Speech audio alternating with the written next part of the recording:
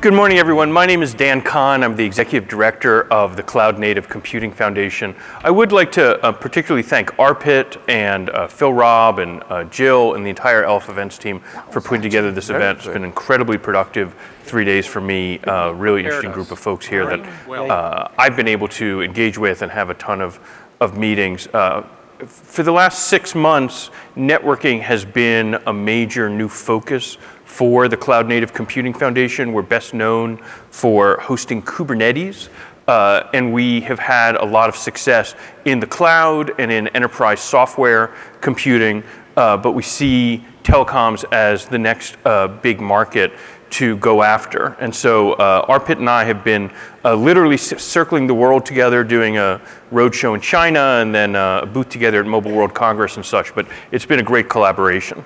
So I think everyone is familiar with Kubernetes at this point. It was originally created by Google, but has now had major contributions from Red Hat, from Microsoft, from Huawei, from really all the companies, the 17 platinum members listed at the bottom here, and now hundreds of other companies, thousands of other developers.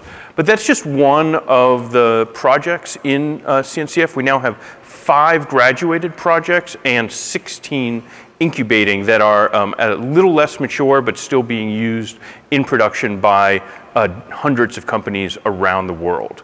So CNCF has now just crossed over 390 members. That's up from 28 when we launched just a little bit more than 3 years ago. And we're both the largest and one of the fastest growing ever open source foundations.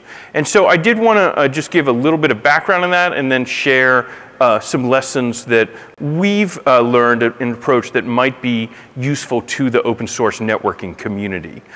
Just as a look at that growth, this is looking at Google Trends, so what people search for in Google. And you can see that 3 years ago when we launched, Kubernetes was quite low, right, with Docker Swarm and Mesos, OpenStack, and Cloud Foundry. And other than the fact that people really like to take that week off between Christmas and New Year's, we've had this very steady growth over 3 years, and it continues today. And then on the right side, you can see on WeChat search, and China has been an enormous market for us. We have a huge number of members and users and certified versions and such, and there as well we've just had a huge amount of interest and growth. This is a kind of a complicated chart, but it is just a way of looking at the velocity of open source projects. So the size of the bubble is how many unique developers are working on a project. How high up it is how many commits it's had in the last year. How far to the right shows how many issues and pull requests. And you can see that depending on how you count, Kubernetes is the second or third highest velocity project in open source, just behind Linux.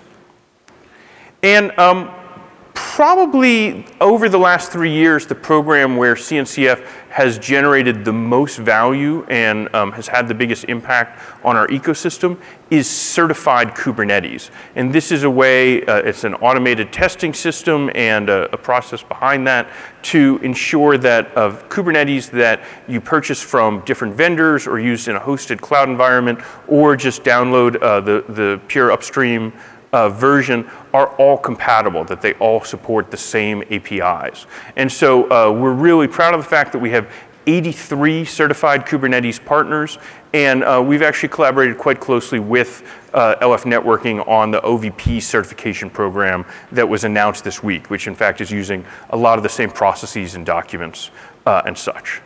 Okay, so that's a canned history of CNCF. What have we learned, and what are 3 ideas that would apply over to open source networking? The first one is loose coupling.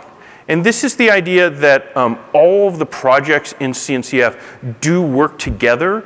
They add value, they solve related problems, but they're not welded to each other. And so different enterprises select different projects that they find useful. Different platform providers glue them together or bundle them together in different ways. And I want to emphasize that this leaves space for innovation.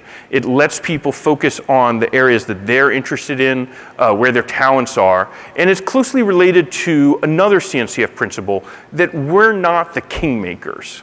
And so explicitly, when we pick a project and we say, okay, this is a great container runtime, or this is a great service mesh, or this is a good tool for service discovery, that is not the end word, the final story for CNCF and what we're endorsing. And we explicitly have a policy that we can host multiple projects in the same box. So for example, we support multiple container runtimes today, and we'll probably see more of that in the future as more projects come into CNCF.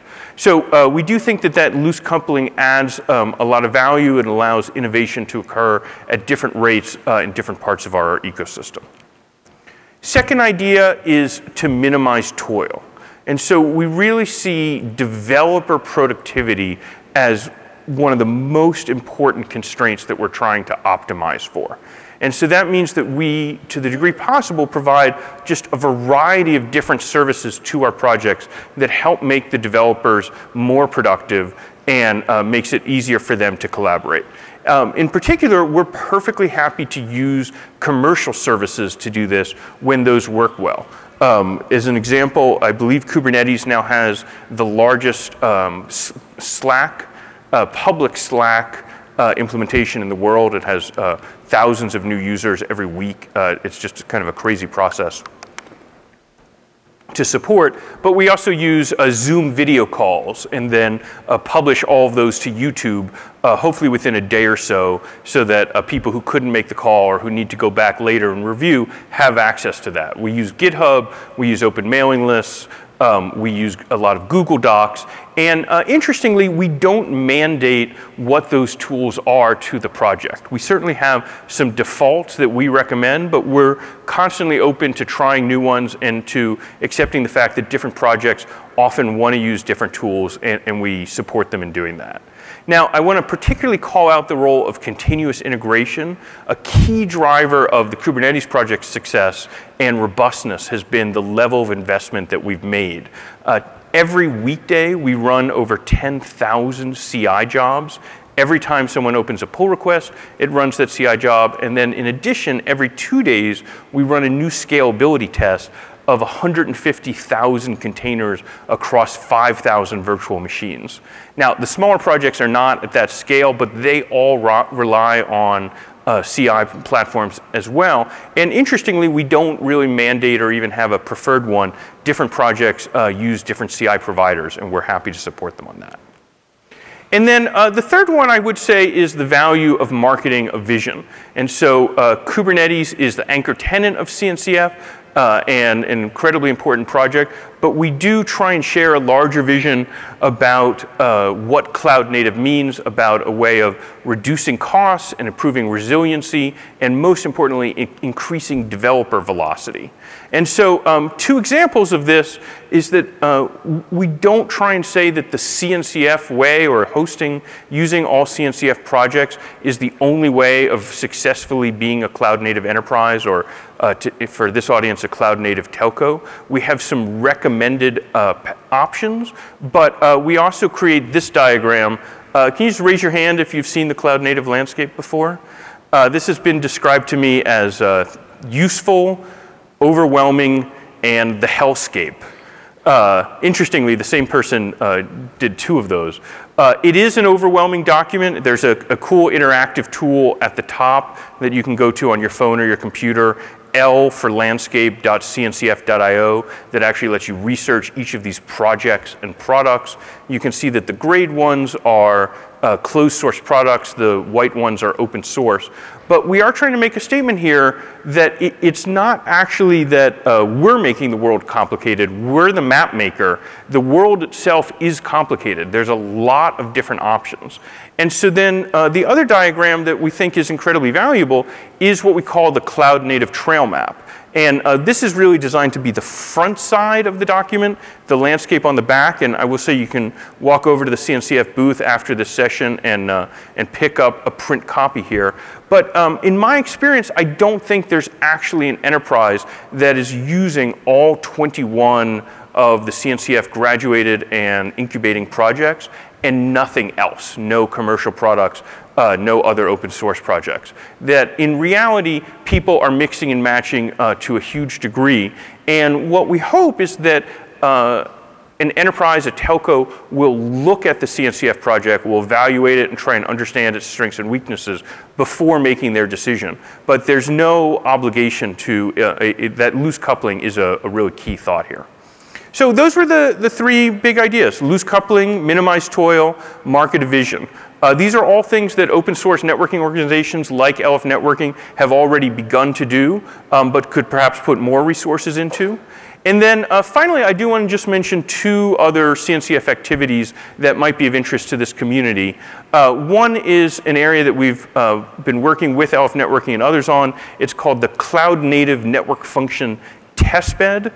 This is a project, it's open source, it's available right now if you'd like to participate, where we took some open source network functions out of the ONAP project and repackaged them, not in virtual machines, but in containers, run them on OpenStack and on top of Kubernetes on identical bare metal servers that have been very generously donated to us by the bare metal hosting company Packet.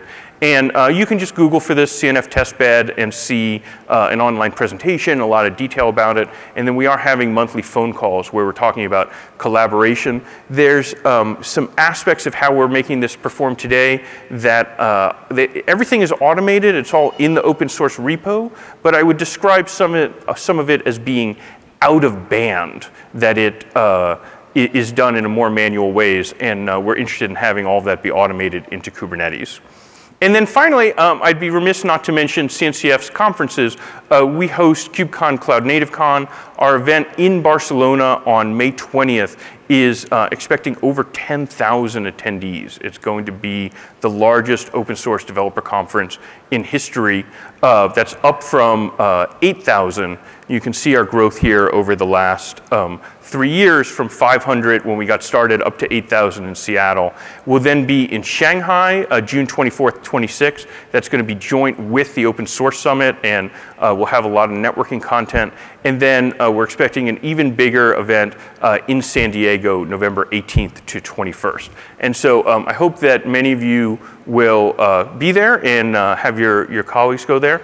And I'll stop there. Thank you all very much for your time.